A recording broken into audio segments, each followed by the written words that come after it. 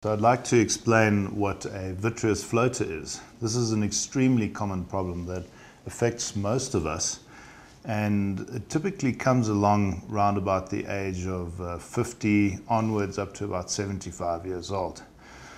And what the person will experience is shadowy inclusions in their vision, little almost insect-looking, possibly worms, or threads that move around inside the vision, particularly when you're looking at a white page or perhaps at the blue sky.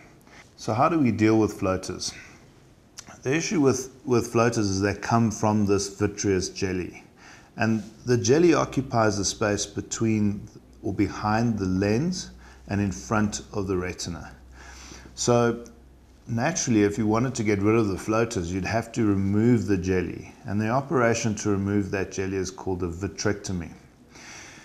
We typically do not recommend a vitrectomy for vitreous floaters on their own because that operation is quite a significant operation. It's normally done for a retinal detachment, and it comes with about a 5% risk of certain complications. What we would normally recommend with floaters is that you try and live with them, because they actually will go away simply by the fact that your brain will ignore them after a while. So think of if you're watching your favorite TV program on quite a small screen. You get so engrossed in the content of the program that you don't notice the plant behind the TV or the frame of the television. So a similar thing happens with your eye. If you just ignore the floater, it typically will then go away and a new one will come along. But what we encourage people to do is to just know that they're not dangerous and to ignore them and try and let them go away, rather than have the risk of having that operation. In terms of what is dangerous about floaters, there's a few signs that you need to be aware of, that should you have them, you'd need to seek medical help, rather than just ignoring the floaters. And the first one that we're concerned about is a retinal detachment. What happens with the retinal detachment is, as this jelly becomes more watery and more mobile, it can tether to a place on the retina and pull a little hole in the retina.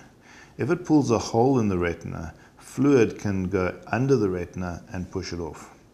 What you would experience if this happened is typically initially you would see flashes of almost what would look like lightning or a camera flash.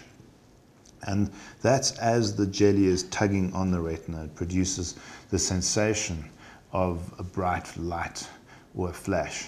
So if you see that, rather have it checked out. The second important thing is the side vision obstruction. So in other words, on the side of your vision, a curtain coming in from any part. And that would be, as the retina starts to detach, part of your vision would be missing in the outside part of your visual field. If you see that, you need to seek medical help as soon as you possibly can.